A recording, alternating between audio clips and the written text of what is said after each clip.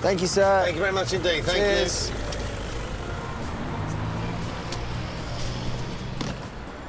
you. Real life. I think we've come back to a bit more drama, haven't we? Well, after what happened, I really want to trust you, and trust you. I'm gonna fight for our relationship because I care about our relationship very much. It's Verity, like, we're all going off what Verity said. Any words I've said out of being nice or whatever is being manipulated, and I honestly think there's an element of jealousy there. It sounds bad, but, like, why can't she be happy for us just to get on? Because, darling, you said you're missing her. Why are you believing because those you said things? Go home, go back to the hotel with but me. now If no, you shut your mouth, I disagree. We wouldn't be in this situation, babe. No, and I've babe. decided to trust you, okay? Yeah. So. I had the pleasure of meeting Verity's mum yesterday. I know. Rosie met Denise. I'm so jealous. Because she's all flustered. She's actually so jealous. No, it's okay. I've had the pleasure a few times, and that, you know, well, she's one of us, so. She is. She's not a parent. She's like part of the kids. She is. I'd say I'm probably. No. No, you're not. I'm not more wise than that. Hello. Hello. I got you a drink. Oh, brilliant. Here you go. Thank you. You look nice and bright and floral. I know you look so sun-free. I feel really bad like the way we left things on that rooftop. Like I really did. You completely changed in Istanbul.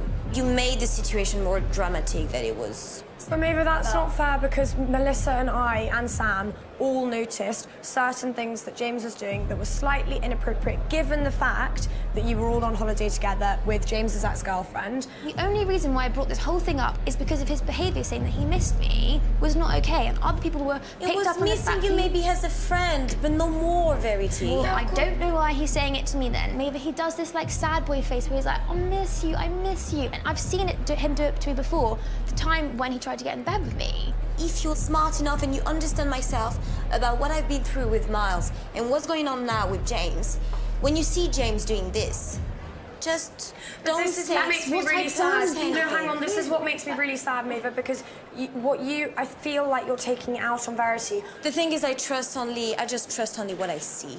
So why have you forgiven James and not me? I think you are probably a viper or something. Oh my God, that's rude. That's really what I am. No, it's not, because I'm sorry, that's not acceptable. I'm not talking to you. Oh my gosh, this is James speaking through your mouth. No, not at all. This is what he says to me. Nobody's telling you what to do. It's just that everybody feels like, as girls, we all need to support each other. Yeah. As friends, even. I did want to clear the air, and I really don't want to lose you as a friend. I've just been where you are, Maeva. I've been that girl with James, and I know you hate to hear it from my mouth, but it's true. I think it's just going round in circles. You're not going to get anything from this, by the sounds of it.